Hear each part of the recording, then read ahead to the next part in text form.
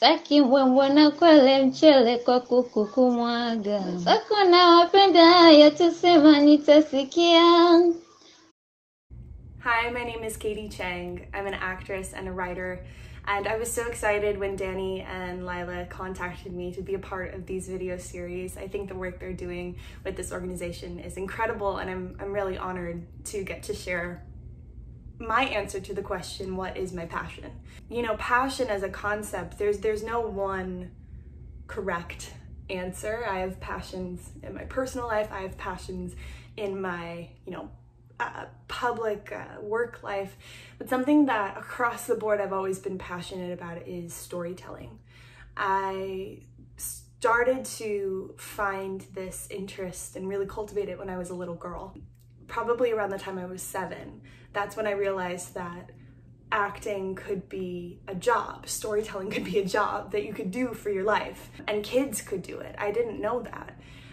The story of how I discovered this information is kind of funny, but there was a movie when I was a kid called Spy Kids. It came out like in the early 2000s, and it starred Antonio Banderas played the dad, and Alexa Vega played the girl, and we had the DVD of this movie, and on the DVD you could play the movie, you could go to the deleted scenes, and you could go to the behind the scenes video.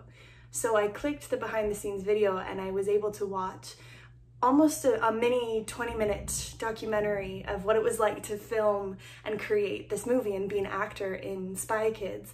And it followed the children, the child actors who were performing and starring in this movie. And that's when my little 7-year-old brain went, oh my God, that's what I want to do. I want to do exactly what they are doing. And it was like someone turned a light bulb on in my head, and I just knew exactly, that's exactly what I want to do. Because growing up before that moment, I'd always loved storytelling. I'd always loved being a part of creating something and being so necessary to a storytelling process. But of course I didn't have the language to explain that that was a passion of mine. But I do remember as early as like 3 or 4 years old, making my dad follow me around the house with his camcorder, filming me giving like on the scenes narration of my Barbie dolls drama. You know, I just always wanted to kind of be in like a fantasy world in my head, because I think as humans, one of the reasons why we love movies and TV as much as we do is because they provide us with, you know, a 30-minute to 2-hour long like escape from normal life. They allow us to totally lose ourselves in this fantasy world, or a world that we can empathize with, and it's a cathartic, enjoyable, freeing experience. And of course, as a kid, I wasn't able to articulate that, but now I think that's really what I was connecting with. And then watching the Spy Kids behind the scenes documentary, I realized, wow, I can do this, and I can do this now at this age. So from then on, it became my goal to be an actor. As for writing, I'd always kept a journal since I was in kindergarten. I was always writing short stories. Well, I was always starting short stories and not actually finishing them. But it was sort of that same passion, that same origin, was just loving storytelling. But also I didn't really realize you could be a writer, that could be your job.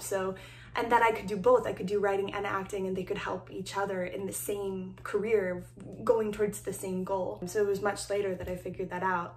But yeah, from around the time I was 7, I think I just knew I wanted to be in movies and be on set and be a part of that process. And I was really lucky. There was an amazing acting school in my hometown, and my mom was really adamant that, you know, acting was a craft that you study, and she wanted me to take acting classes.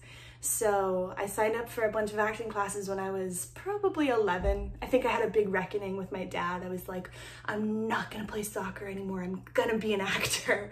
And I started taking classes, and I really found this rhythm and this like emotional connection to the work I was doing in those classes. And it was just like the highlight of every week was to go and go to my monologue class or go to my scene class or my on-camera class. And so around the time I was 14, I was able to start working professionally as an actor. I got representation, I got an agent and a manager. I was really lucky to be able to have those connections from my acting school, which is called the Actors Training Center in Wilmette, Illinois. It's a fantastic place.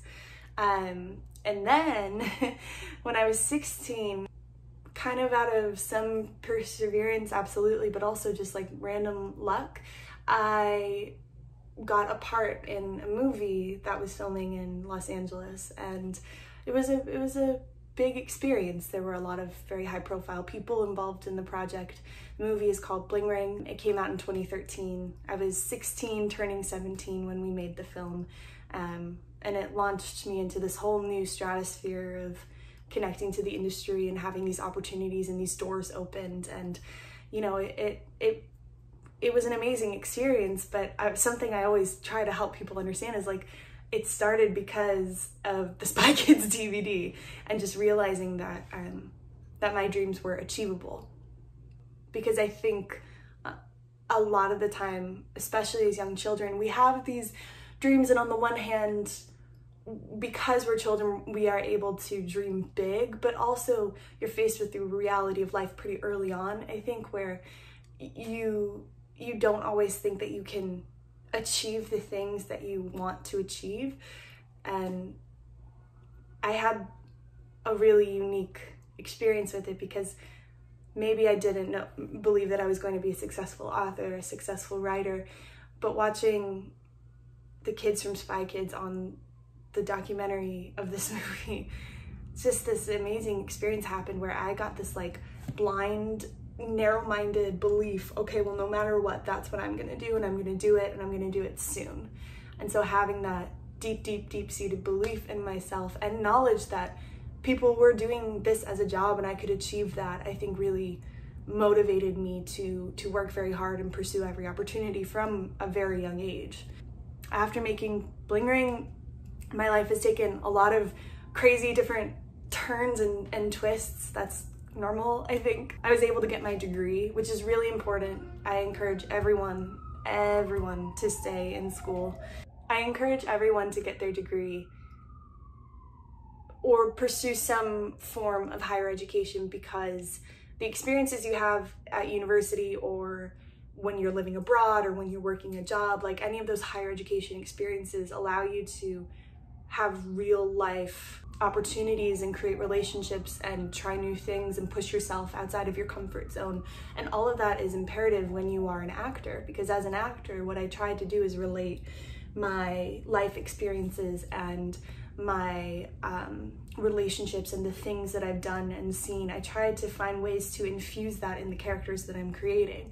So providing yourself with multiple life experiences, providing yourself with lots of different types of opportunities and jobs and places that you visit and friends that you make only helps you become a more well-rounded person. And the better the well-roundedness of your life, the better the actor you will be. I think that's really important that people understand that.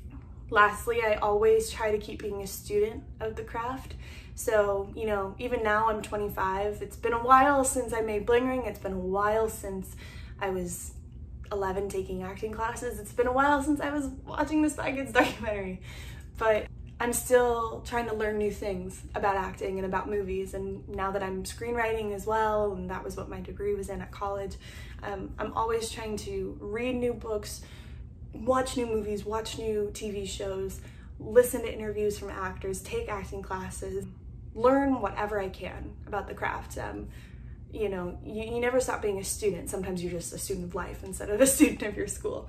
But I have a few books that I recommend if anyone is interested in screenwriting, writing for movies, writing for the media.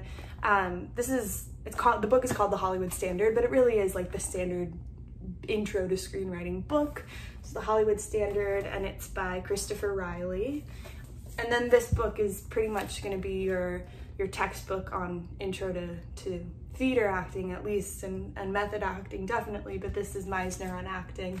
And it was written by Dennis Longwell and Meisner, and it's you know, obviously very beat up, my copy, because I've read it many, many times, but you can see all the crazy notes that I've taken.